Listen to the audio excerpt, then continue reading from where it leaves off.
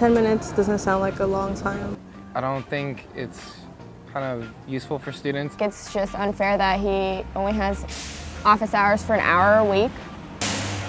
It's actually an hour per quarter. Oh, per quarter? Really? Oh, that has to be a joke. I thought it was like a monthly thing where they send you an email and you could like you get put in a lottery, but it's like an hour with him and it's a group of students.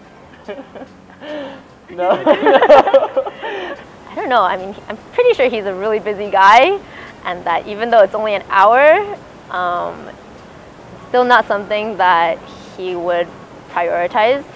There are a lot of other things going on campus. I know he's a busy man and everything, but just anybody who wants to talk to him and has a good reason to should be able to go and talk to him.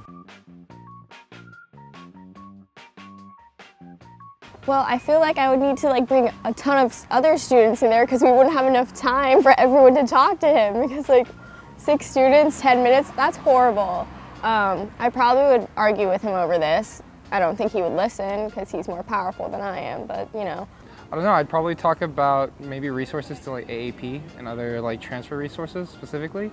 I would try to express to him that the professors that we hired, yes, they're important for research, but maybe they should focus a little more on their teaching styles. Probably the USAC elections.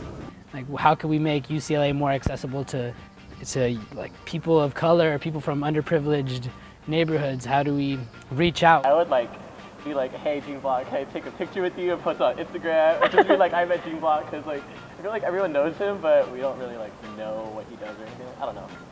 I would ask him to buy me food.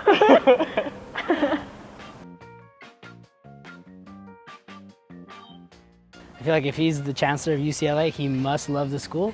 I don't personally know what he has done for our university, just because I don't really know much about him, so yeah, can't say much about that.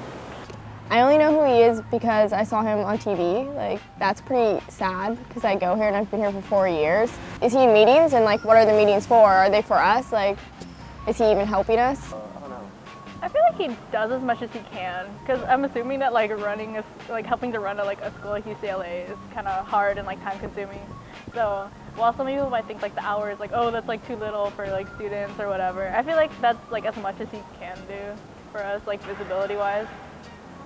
Seems he's giving opportunity for students to visit him, but also at the same time it's at his convenience. It is a university and it's for students first. Should I care about him? It doesn't seem like he cares about his students here. I don't think our voices are being heard at all. So that's my opinion.